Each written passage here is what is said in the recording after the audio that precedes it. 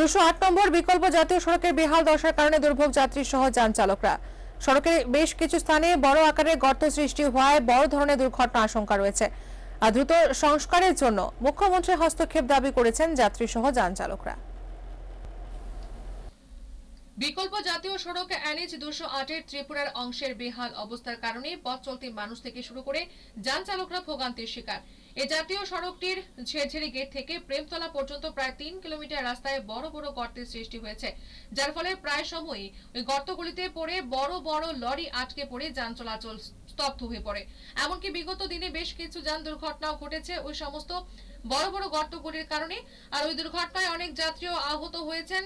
এই সড়ক দিয়ে আসামের কাঁঠালতলী, কুকিতল, চান্দুখিরা হয়ে করিমগঞ্জ যাওয়ার বিকল্প সড়ক। এই সড়কটির নাম কুকিতল সাবরুম 208 নং বিকল্প জাতীয় সড়ক।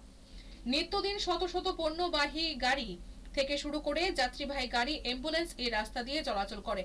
চলতি বর্ষা মৌসুমে রাস্তাটির অবস্থা আরো শোচনীয় হয়ে পড়েছে। সোমবারও এই রাস্তায় একটি পাথর বোঝাই ট্রাক গর্তের মধ্যে ফেসে যাওয়াতে প্রায় ঘন্টা খানেকের জন্য এই সড়কটি বন্ধ হয়ে পড়ে।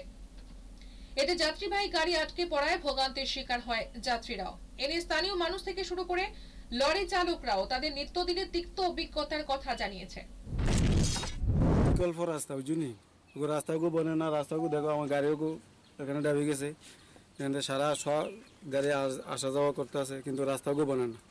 রাস্তাগুলো বনার লেগে দেখো কি হয়েছে, কি হাল অবস্থা। এদিকে রাস্তা খুবই খারাপ, এদিকে জনসাধারণ চলাফেরা করতে খুব অসুবিধা হয়। এদিকে আহত হয়েছে, অনেক কিছু অ্যাক্সিডেন্ট হয়েছে, আরও অ্যাক্সিডেন্ট হয়েছে, আহত হয়েছে লোকজন, বহুত বেহাল অবস্থা চলতেছে এদিকে। কিন্তু রোডগুলো বনতেছে না, রোডগুলো বনার লেগে দেখো কি হাল, আমার গাড়িও আটকে গেছে। এটা কি বিকল্প জাতীয় সড়ক নেই? এটা কি বিকল্প জাতীয় সড়ক নেই? ত্রিপুরার বিকল্প জাতীয় সড়ক নেই এটা। এগুলো রাস্তায় বেহাল কেন? রাস্তাগুলো ঠিক হইতো। আমাদের বিপ্লব দেখে না। যাত্রীদের দাবি, অবিলম্বে এই বিকল্প জাতীয় সড়কটি সংস্কারের ব্যাপারে রাজ্য প্রশাসন উদ্যোগ গ্রহণ করুক। ইলেকশনের সময় বুঝলাম যে মনে কর রাস্তাটা ভালো হইব, রাস্তাটা আরো বেহাল। 21,000 টাকার ইট ফেলাইছে, এটা মাটি ফেলাইলো না ইট ফেলাইলো তারাও জানে ত্রিপুরা গভর্নমেন্টে। আর আমরা তো দেখুন রাস্তাঘাটে জল কত কিনবা, বাচ্চা কাচ্চা লইয়া এখন তো রাস্তা তো গাড়ি ভাসি গেছে, গাড়ি কোন সময় উঠবো এর ফলে যেতাম বাসাত। আচ্ছা, আপনারা যাত্রীরা মানে এই রাস্তার মানে কি চাইরা, মানে দ্রুত সংস্কার হইতো না? দুর্দশা তো এটা তো ত্রিপুরা গভর্নমেন্টে ইয়ে করতো, আমরা তো করার কোনো কিছু নাই, আমরা তো গভর্নমেন্টে কত কইলাম। স্থানীয় বাসিন্দাদেরও দাবি, অবিলম্বে সড়কটি সংস্কার না হলে আগামী দিনে ভয়ঙ্কর আকার ধারণ করবে।